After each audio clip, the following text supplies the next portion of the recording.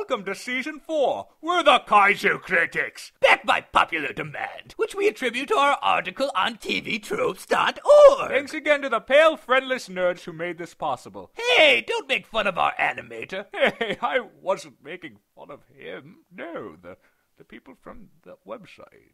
Anyway, we're still spelling Kaiju Kritics with 2 Ks. Because spelling it with 3 Ks would be a hate crime. We're going to review The Informant first and foremost this year. I thought it was a nice, amusing dramedy that I thought it wasn't even remotely amusing. It seemed to lack the proverbial high fructose corn syrup that makes a movie dangerously delicious. Let's dispense with the unnecessary corn jokes right away, alright? And delve right into our usual cutaway. Behold, our version of The Informant. Hey. Yes? Those guys are involved in a price-fixing scam. Hey! Yes? That guy's kissing a mop. No creepy, it's not quite legal. Hey. Yes?